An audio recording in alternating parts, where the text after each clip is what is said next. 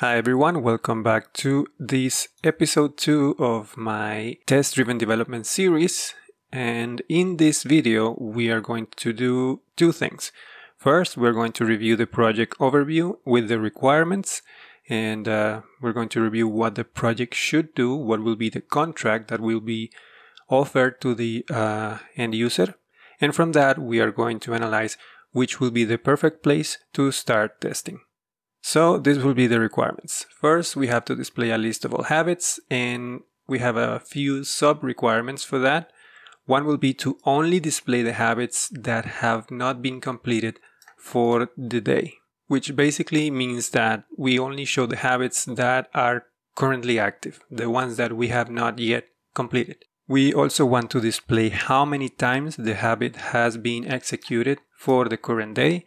And to show you what I mean, I have the UI right here, and under the habit name, we have how many times that habit has been executed throughout the day.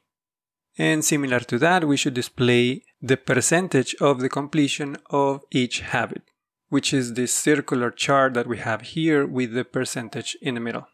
We should also be able to create a new habit, update a habit, and delete a habit. These are your typical CRUD actions.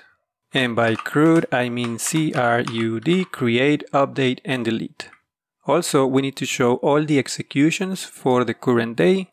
We should be able to create a new execution with the plus button, which is this button over here. And also, we should be able to remove an execution in case we click the button by mistake. Looking at this project overview, we can define a couple of actors in our project, which will be the habits. And we are going to need to have an ID, a name, and how many times per day we are going to execute that habit. So those will be the fields or the information that we need for the habit.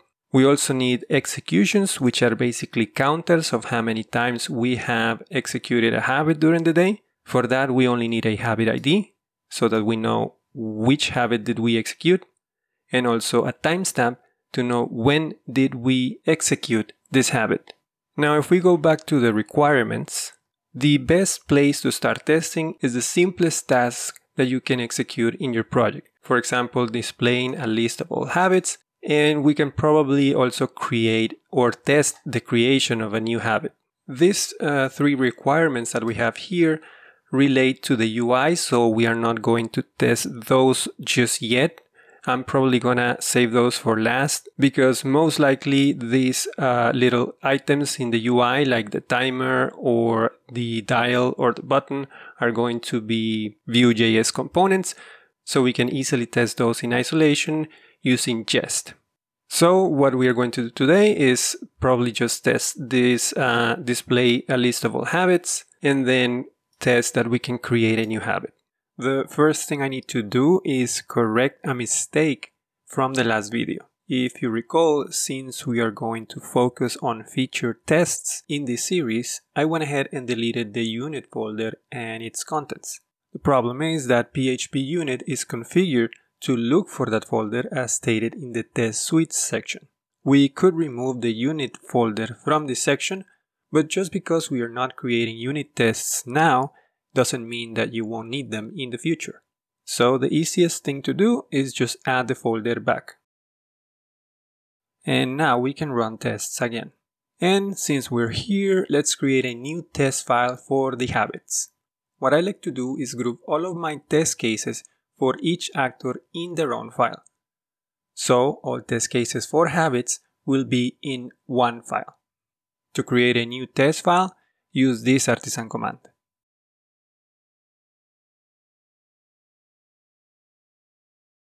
This will create a new file inside the feature folder.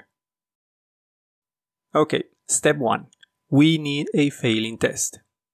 Thinking back to the requirements, we want to test that if we visit the route where the habits should be displayed, we will correctly render a view, and that view will have a list of habits available.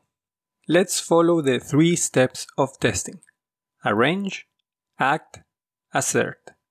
In the arrange part, we set up the things we need for the test. So in this case, we need a list of habits. I'm going to use model factories to create 3 habits, like this. Obviously, we haven't created any models or model factories, but I expect this to fail. I can worry about what's missing after that. I'll assign the resulting collection to a variable called habits. In the act part, I will visit a route called habits.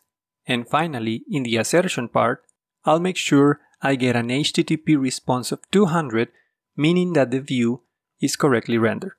Also, I will assert that the view has a variable called habits with the exact values as the habits variable, meaning that the exact same habits I created are now available to the view.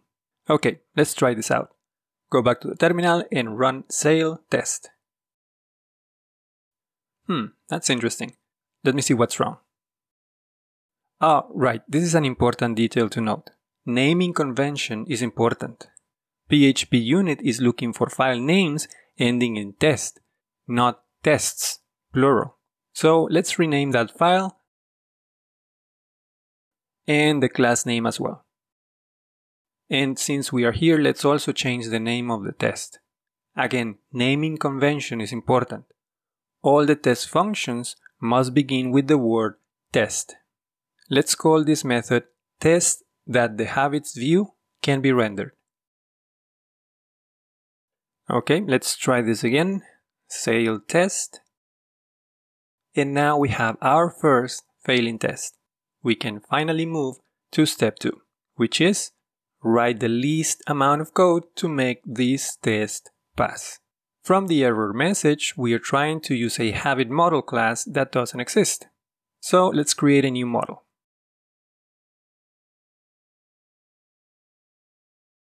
Now go back to the test and import the newly created habit model class, like this.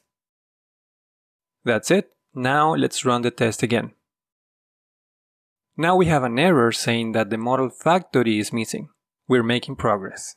To solve this error, let's create a new factory for the habit model. To allow Laravel to auto-discover this class as my model factory, simply name it with the name of your model followed by the word factory. This will create a file inside database factories.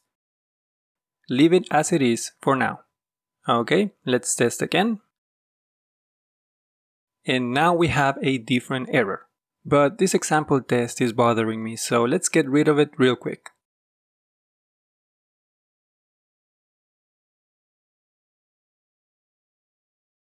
Okay, much better.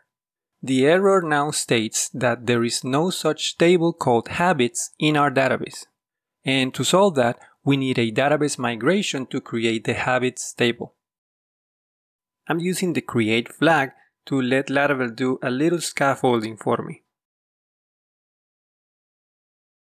If you check the database migrations folder, there we have our new migration. It is creating a habits table with an ID column and all the timestamps, created at, updated at, and deleted at. Again, leave everything as it is. We don't need to add anything else to solve the problem at hand. What we need to do now is allow our test to run this migration. For that, let's go back to the test file and we are going to use this trait here called refresh database.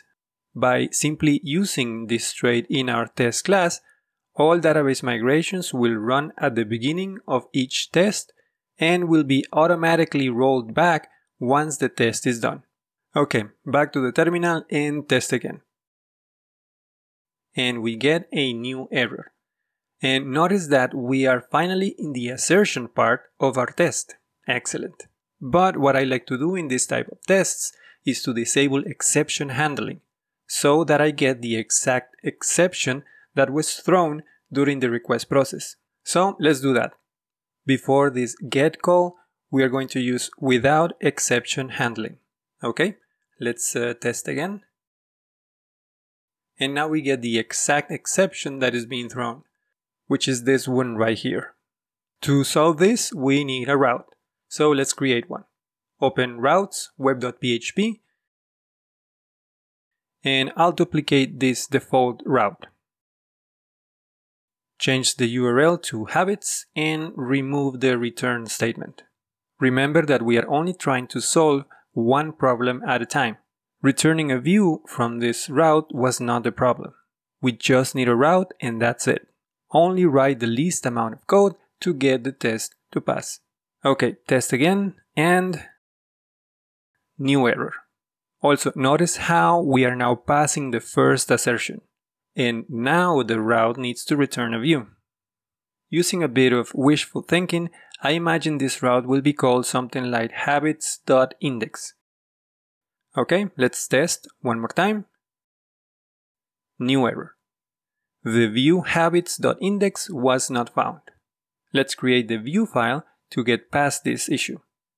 Inside Resources Views, create a new folder called Habits, and this will be the home of all future views that are related to habits, starting with index.blade.php.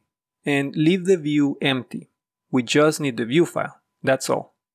Test again. And okay, this is an interesting one. Failed asserting that null is an instance of Eloquent collection. What does that tell you? We expect the view to have a list of habits, a collection of habit models to be precise. And we expect that collection to be in a variable called habits. But instead we got null, because we are simply returning a view from the route without passing any data. Now here you might be tempted to write the code to actually get the list of habits directly from the database and then pass it to the view. But hold on and read the error again. All we need is an instance of Illuminate Database Eloquent collection. Remember, write only the least amount of code and commit as many scenes necessary to get the test to pass. So let's do exactly that. First, I'm going to import Illuminate Database Eloquent collection. I'll create a new variable called habits and set that to a new collection, and then pass that variable to the view as habits. Test again. Excellent. Now we get a new error saying that the amount of items in the collection does not match what we expect, which is a list of 3 habits. Now, what would be the least amount of code required to solve this problem? Is it to manually create the model classes and add them to the collection? Nope. That'll be in fact a lot more code than just getting all the habits from the database like this. And finally, if we test again, we now have a passing test. Woohoo! For the refactoring step, all I want to do for now is move away from the route callback and place this functionality inside a controller. We are not changing the core behavior, just making the code clean and organized. Start by creating a new controller class. And now import the newly created controller so we can use it in our routes. Now open app http controllers habits controller.php and add a public function called index. Grab the contents of the route callback and move it into the controller. And don't forget to import the habit model class. Back in our route, replace the callback function with an array. The first item is the controller class name, and the second is the controller method that will handle this route. And since we're here, let's also name this route habits.index. If everything went well, we should still have a passing test. And we do. Perfect. Alright, that should be all for this episode. Next week, we will test the creation of a new task. See you in the next one.